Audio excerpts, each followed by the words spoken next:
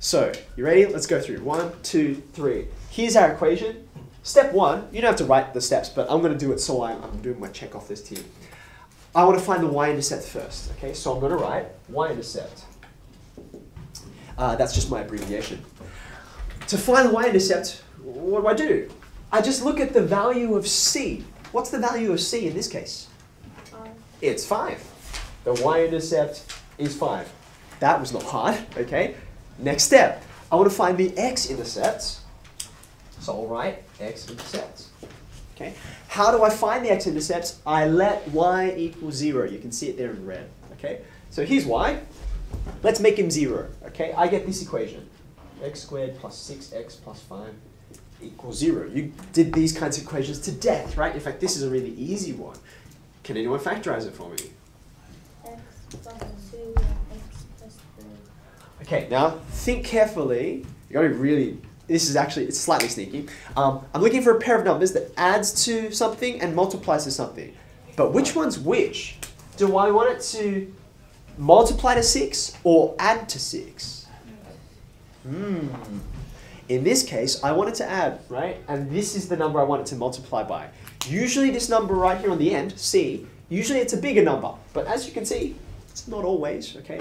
So that was a bit sneaky, right? I want two numbers that add to 6. Multiply to 5, what am I going to choose? 5 and 1. 5 and 1. In fact, 5 is prime, so 1 and 5 are pretty much all I'm going to have, unless there's surds.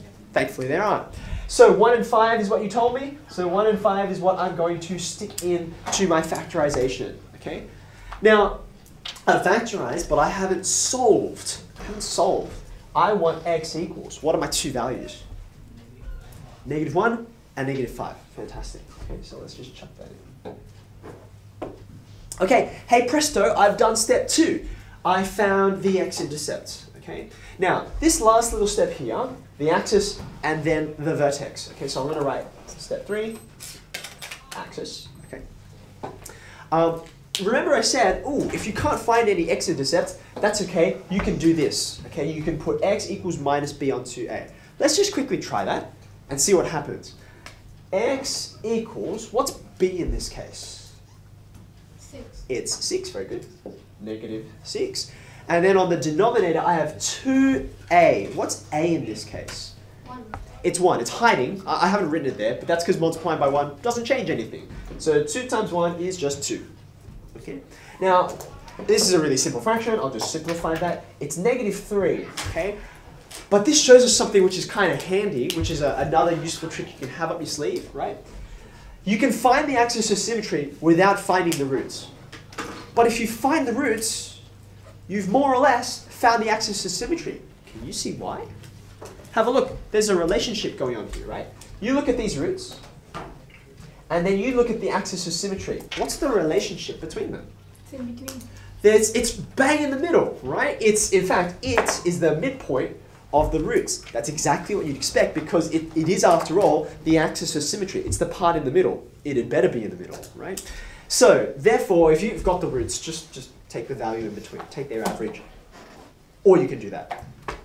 All right, now I said I want to use the axis of symmetry to find this guy, the vertex. Okay? Now, a vertex, or the vertex rather, it's a point, right? Like it's a point up here, or a point down here, okay? I don't have enough to define where a point is, right? I need one extra piece of information. What do I need? Y. If I've got an x, I'll need a y. I need coordinates, don't I? Right? So I need an x, and then I need a y, and then I'll know exactly where it is, okay? So I will take that x value, the one you just found, the axis of symmetry, and I'm going to stick that guy, where he is, back into my original equation. Okay, I'm going to put the axis of symmetry into the equation, and that will hand me a y value. Okay, so let's give it a go. For the vertex, I'll say y equals, and I'm going to put in -3 everywhere I see x. You all right with that? So let's just do a straight substitution.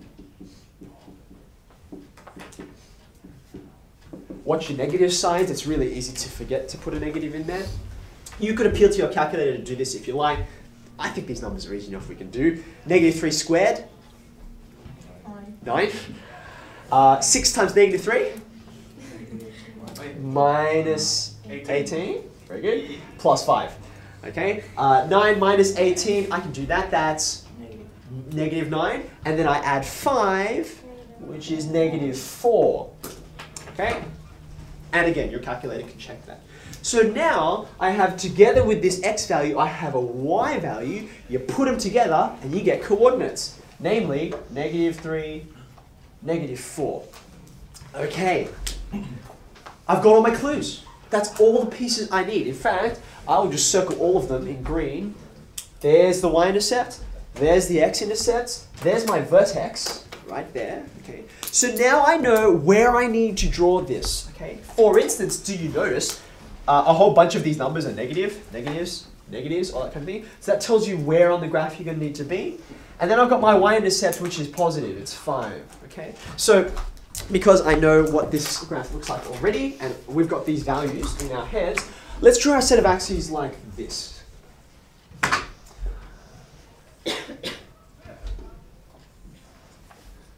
Okay, now, do you see, and I will help you see it right in a second if it's not immediate to you, do you see why I've drawn my axes in a funny way? Like, I've hardly got any values over here, right? And the reason why is because when I think horizontally in terms of the x-axis,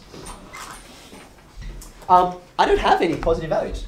I don't have one positive x value, right? This is positive, but it's a y value. Negative, negative, negative. So everything's really, the business end of this parabola is having over here. Does that make sense? Okay. All right, let's put all the values we've got, let's put them on the graph. We'll go through them in order. Y-intercept is 5. So if I go 1, 2, 3, 4, 5, bang, that's where I am. Okay? Because you're going to put a whole bunch of marks on here onto this set of axes, I tend to indicate the places where I go through, these guys, I put X's. Okay? Question? Yes, you can. All right, y-intercept, check. X-intercept, I'm on my x-axis now. I need -1 and -5. Okay, so I'm going to do this. 1, 2, 3, 4, 5. There's one there, -1. And there's the other one over there, -5.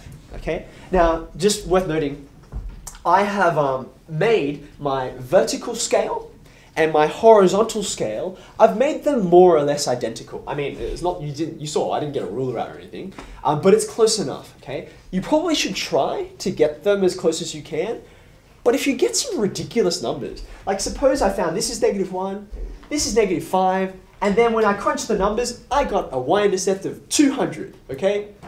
Please don't draw your 200 like, you know, just piece together 3 pieces of paper so I can make it up there. Or, in the same way, don't make this 200 and then think, oh, holy cow, if that's 200, then this is 200, I'd better put -1 and -5 like in there and get my microscope out, okay? Don't do that. Just make the scales different, okay? You're the boss of this parabola, you can tell it where to go. And those scales don't need to be the same. They just need to be consistent, okay?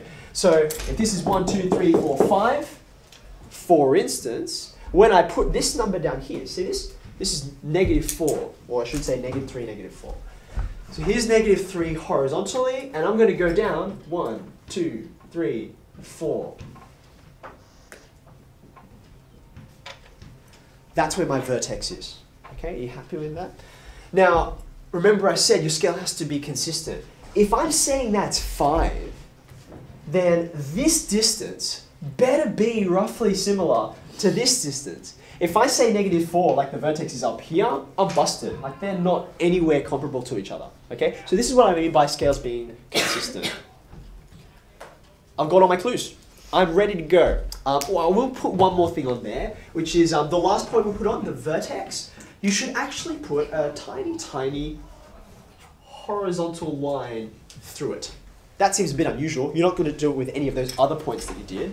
The reason why is because a very common mistake that students make when they draw these parabolas is they draw them too sharp, right?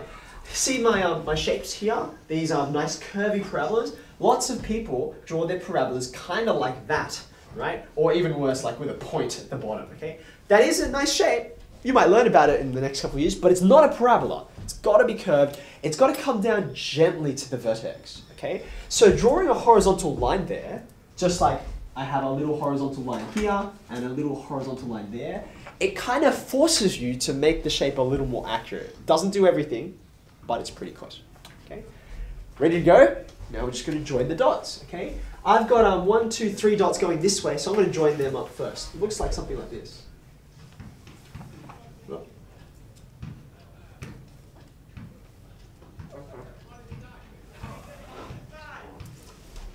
There we go. Okay. Now, it's worth noting, you know, I mean, admittedly, I did it freehand, but it's pretty common not to nail that on your first step, okay? Like you've got 3 dots to hit, and you've got to try and get that shape really nice as well. Please, please, for the love of graphs, draw in pencil, okay? I know like a small number of people, I can count on one hand, who can draw a perfect parabola first time, every time. And the rest of us mere mortals, we have to be willing to make a mistake, fix it up. That's fine. Just rub it out and give it another shot, okay? I've done one side, parabolas are symmetrical, so the other side ought to look exactly the same, just facing the other way. Okay, let's chuck them in. Happy times. I'm finished. Okay. Just to make it really neat, this is not essential, but it'll become more useful later on. I've drawn this. I should label it. It has a name, namely the equation that we started with. Okay, and that's it. The reason why it's important to have an equation there is, as you'll see in about 10 minutes, if you've got more than one graph on here, right? If you've got other shapes colliding with this, you want to know which one's which. So that's why we label them. Okay. Any questions on that explanation of graphing and parabolas? Yeah. Now you put the equation on the top. Yes. Is that like when you're doing an actual graph, like not actual graph, like another graph, and you actually have to put like what it's about? Do you lose a mark if you don't put that up? Pretty much no. Pretty much no. I mean, okay, what are marks about? In an assessment, marks are about, does this student understand what's going on, right? A 3 out of 3 means, yeah, they understand everything. A 1 out of 3 is like, well, they understand something. They don't understand nothing, but clearly there are some problems with this. Like, ooh, they put the 5 as a -5. That they don't understand the Y-intercept or something like that, okay? So, does this label up here represent an understanding of what's going on? If I've got a graph that looks like this, I think this student understands what's going on. However, the reason I'm still going to put my equation on there is because, as you'll see when I do this next part over here, not because it's do I understand or not, but when I have lots of equations flying around, and you can bet your bottom dollar when you get into 2 unit, you will have lots of equations, you will be forced to put multiple graphs on one set of axes, right? You really want to know which one's which, and it will just confuse you when you don't label, right? If you don't label, you're not costing yourself any marks, you're just costing yourself getting confused later on when you're like, wait, which graph is which again? Because, you know, when you're under pressure, you don't have a lot of time, it's just too easy to mistake one thing for another, okay? So it's not about marks for me. I think if you've graphed that, and everything except the labels on there, you've clearly demonstrated you know what's going on, and you've mastered this process. But you should do it. I do it. It helps you. Okay, good question.